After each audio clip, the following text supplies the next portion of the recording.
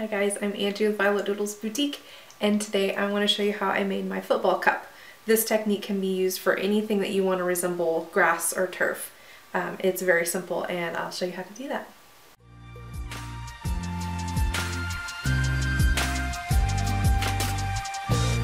Be sure to like and subscribe to the channel and ring the bell to be notified. Okay, our spray paint is dry.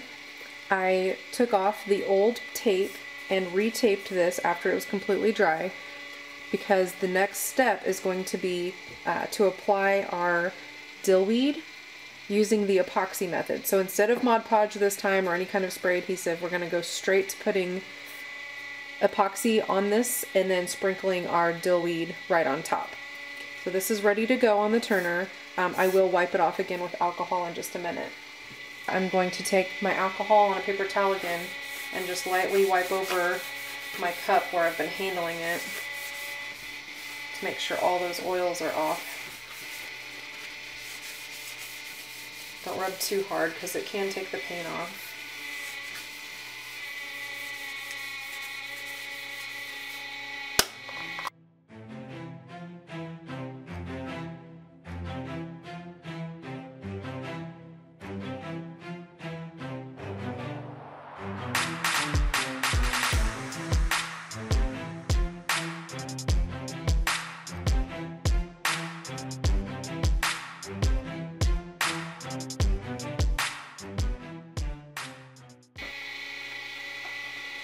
Now for the glitter application or the dillweed application, I like to put paper under my cups to catch any excess so that I can reuse it and store it back into my jar. I'm just going to start at the top and just kind of work its way around and just go at the speed that the cup is turning.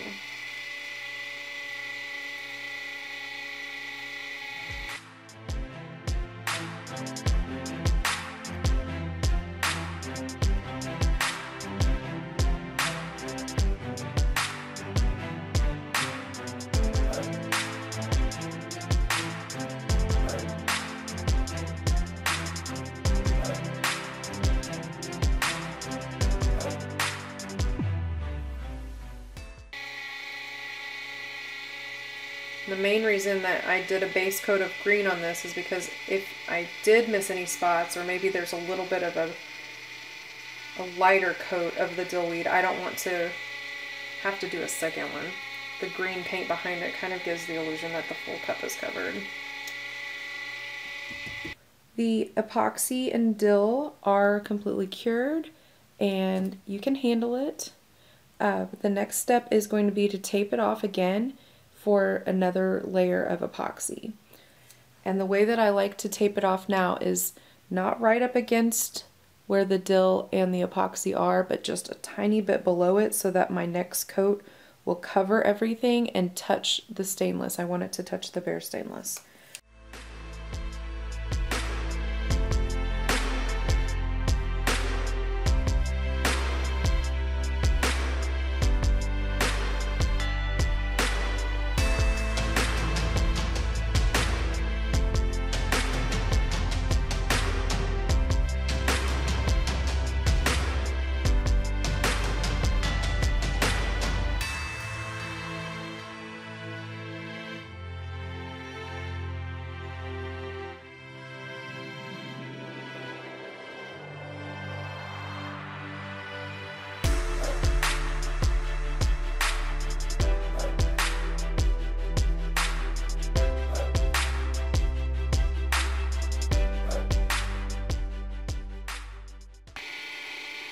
Okay, it's been about 20-30 minutes, so we're going to take this off and remove the tape, clean it up, and stick it back on and let it go. It looks kind of lumpy and bumpy right now. After this is cured, I will sand it down and show you how to do that. This is normal looking for the dillweed. I did kind of estimate how much of the epoxy I used, and it was probably about 15 milliliters total because it did soak up so much.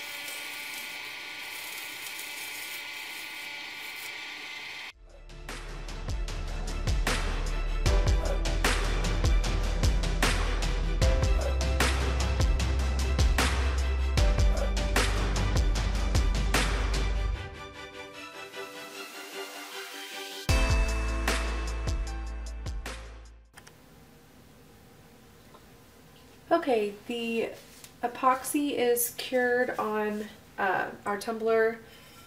It's still really rough, and we could sand this at this point and put the decal on, but it's so rough I don't want to sand that much. So what I'm gonna do is go ahead and do another coat of epoxy to kind of smooth that out just a little bit more, and then I'll sand. You can see how rough it is, and that's just because of the dillweed.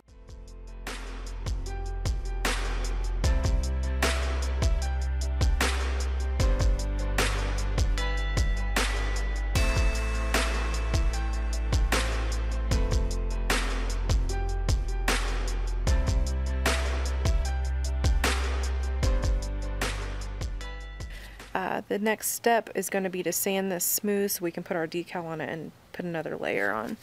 I'm using some scrap sandpaper that I had. It's 100 grit.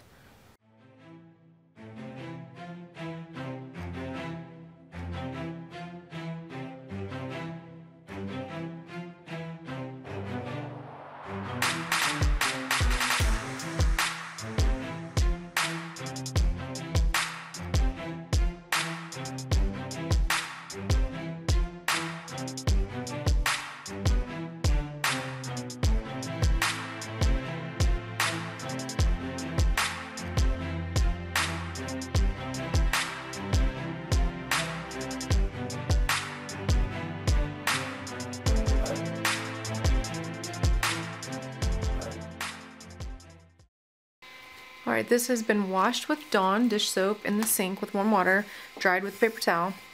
You can still kind of see that not every part of the cup was sanded, but that's the lower parts of the cup. It does feel smooth to the touch and is ready for a decal. Since we are doing this one to look like turf, like a football field, I have these yard lines cut. And I just made these with the Silhouette software on my Cameo. I already have the transfer tape on it, so I'm just going to peel that off.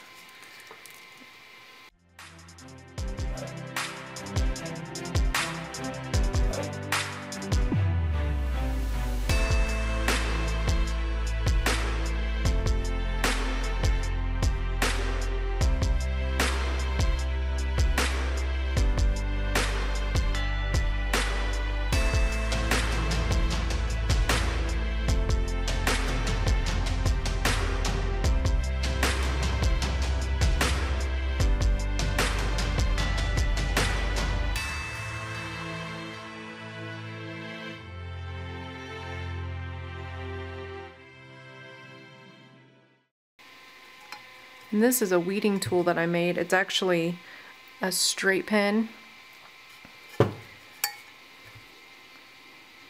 that I cut the head off and then stuck down in my mechanical pencil. So I have a really sharp weeding tool. It's probably the most used tool that I have right now.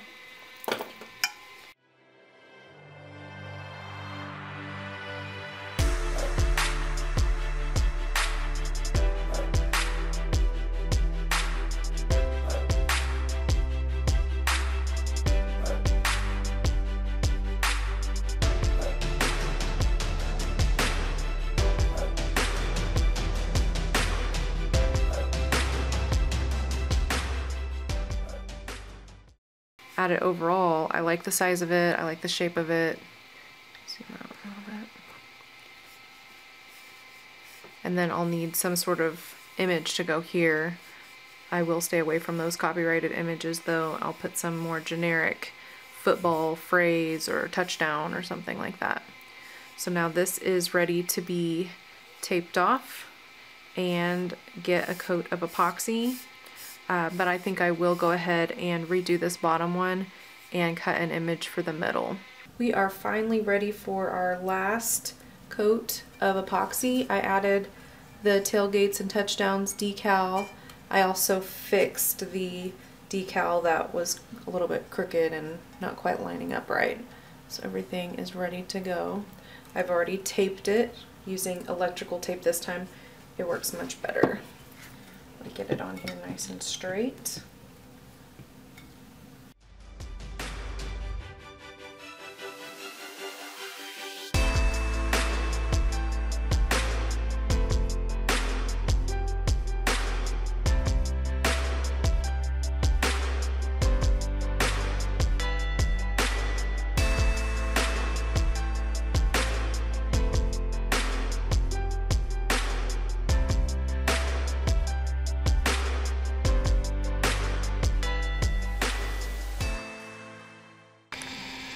Okay, this one is ready to have the tape taken off. I've already taken off one, and you can see there is just a little bit of a tail where the epoxy leaked under where the two pieces met. It's a lot different than when we were doing it with masking tape and it kind of bled all around. Electrical tape is a lot easier to clean up.